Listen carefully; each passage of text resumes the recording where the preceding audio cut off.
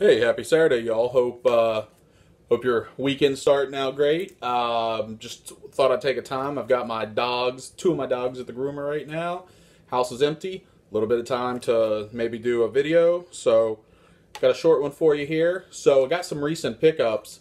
They're all three from different sellers, but you'll see the theme. And I say recent pickups, but we're probably talking, I don't know, maybe at this point 4 or 5 weeks. I'm a little behind on doing my mail days. So what they are is a decision I made recently is not only do I want to get every Herb Score Topps card, which isn't that tough, but I want to try to get a copy of each of those signed. So I started out, and if you don't know who Herb Score is, he was the longtime color commentator for the Indians.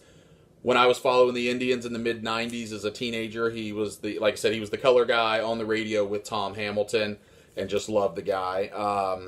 He was an outstanding pitcher before he took a line drive to the eye. He was able to come back, but was not his prior self. He was a dominant pitcher his first few years before the incident, and I mean, likely would have been a Hall of Famer. He was a Rookie of the Year, was likely a Hall of Famer.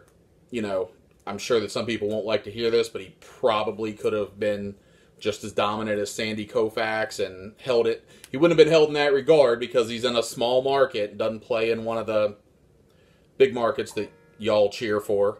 But anyway, so I figured I'd show off a couple of them. So this is the first one, 57 Topps, PSA, DNA, certified. So, I mean, we've seen what's going on with certified autographs on T206s and Gaudies.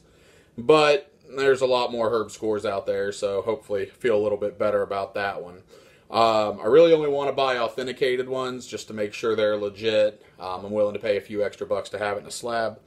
But this one I couldn't pass on. Between the card price and the shipping, it was still less than $5. And it was a Topps flashback from one of the Heritage sets. And, I mean, it looks legit enough, so I'm not going to complain.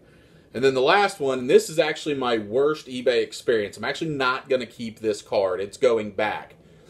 I did an auction did a buy it now on a Cleveland Indians team card from this same set that was signed by Herb Score, and the seller sent me this.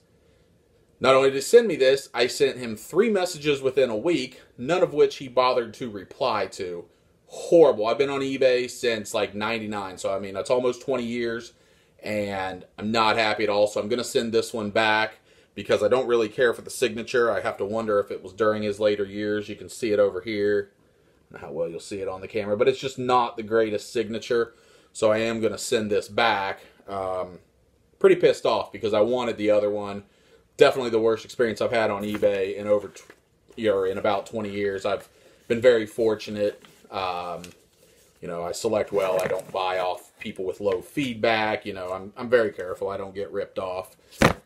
Speaking of ripped off, if you, I don't know if you read my website or not, and I'll put it down below. I'll put this article, but I did a post about people that are in group breaks, and especially like Facebook group breaks, because there's been a whole lot of scams over the last week. And I basically posted that, hey, you know what? There's some accountability on you. There's enough breakers. It's been happening long enough. There are guys that you can break with that are legit. And if you get scammed by some fly-by-night guy on Facebook, sorry, don't feel bad for you. There's accountability on buyers as well. You got to be smart. And that goes with autographs or anything else in our hobby. You need to be smart. You need to be informed. And if you get scammed, I don't feel badly. Like I said, I've not been scammed. I've been in this hobby since I was 7 years old in 1986. And that I know of, I've never been scammed. I've never bought a fake card. I've never, anything that's high priced. I've made sure that it was graded. So I just don't have a lot of sympathy. Do your homework. Be smart. If the price is too good to be true, then it's too good to be true. You need to be smart about what you do. But anyway, I'll put a link down to that if you're interested in reading that. Other than that, I am going to go get my dogs here shortly, and I guess we're going to go out and do some Christmas shopping. So anyway, happy collecting, y'all. Hope you have a great day, a great weekend. I will talk to you soon.